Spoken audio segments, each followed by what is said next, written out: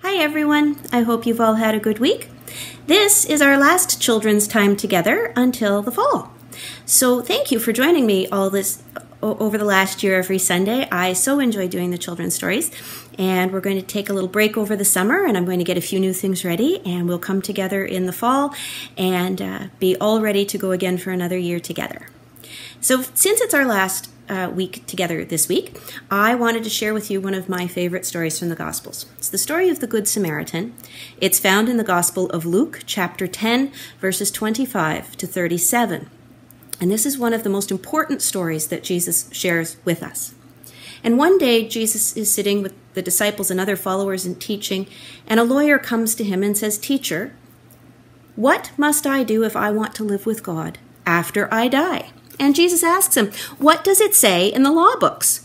And the lawyer answers him, "Love God with all your heart, with all your soul, and with all your strength, and love your neighbor the way you love yourself." And Jesus said, "That's right. So do that, and you will live with God forever." But the lawyer wanted to argue with Jesus. And he said, "But then who is my neighbor?" So Jesus told him a story about a Samaritan. In the land where Jesus lived, most people didn't like the Samaritans very much. There was a lot of tension. But one day a man was walking down a lonely road all by himself, and suddenly some robbers came. They grabbed the man and they beat him up. They took his money, his clothes, and left him lying, bleeding in the road. Now first came a person who was very well dressed, all dressed up in very nice clothes. "Oh," said this person, "well, I don't want to mess up my nice clothes. I'll pretend I didn't see him." And then a very busy person came along. "Oh," said the busy person, "if I stop, I will lose some time. I'm too busy. I will pretend I didn't see him." And then a Samaritan came along, and no one expected the Samaritan to help. But the Samaritan looked at the man lying beside the road. "Oh," said the Samaritan, "this poor man needs help. I'll see what I can do." And so the Samaritan put medicine on the man's wounds. He tore some of his clothes into strips and made bandages. And then the Samaritan put the man on his own donkey and took him to an inn, where he said to the innkeeper, "Take care of this poor man. Here is some money to pay for it, and I will come back in a few days. If it costs any more to take care of him, I will pay you when I come back." So when Jesus finished the story, he looked at the lawyer. Now who was being a neighbor to the man who was robbed? "And the one who was kind to him," said the lawyer. "Well," said Jesus, "go and be like that kind person." And this is what Jesus is telling us to do. This is what it means to take care of our neighbors.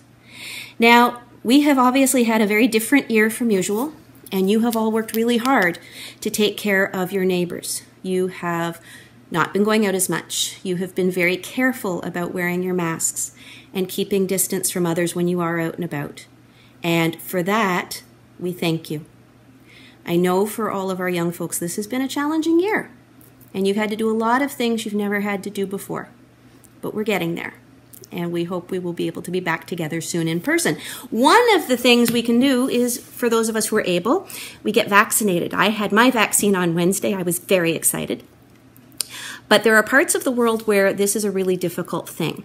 And this is one of the ways now we need to think about how we can be neighbors. We are very fortunate to live here in Canada and in Nova Scotia, where it's easy for us to get health care and to get vaccines and that sort of thing. UNICEF, however, deals with populations where that is not the case. UNICEF was created to look after children after World War II. It's part of the United Nations. It's one of their agencies, and they work in countries where there are conflicts, perhaps natural disasters, countries that don't have as much money. They do a lot of work in refugee camps. And refugee camps were already very overcrowded before COVID hit. And of course, we know one of the most important ways to deal with this is to keep our distance and stay healthy and all those sorts of things. And right now, they need help to help provide for folks in refugee camps, to help provide clean water, a little extra space, and vaccines.